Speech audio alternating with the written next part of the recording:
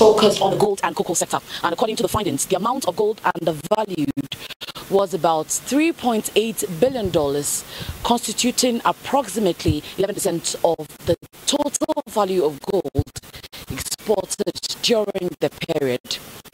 Dr. Fred Janku, a lead researcher on the project with the Institute of Statistical, Social and Economic Research, ISSER, said the findings from the gold sector sought to find out to what extent Ghana's gold was undervalued.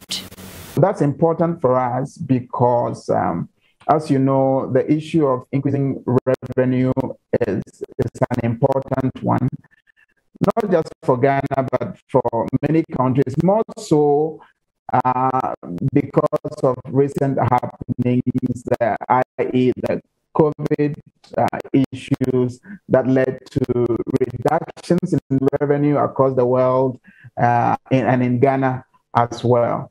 So basically, that's our motivation. How can we get more taxes from our natural resources in order to finance our development? Again, the research conducted shows the undervalued gold was exported to major gold refining destinations, including India, South Africa, Switzerland, United Arab Emirates, and Portugal.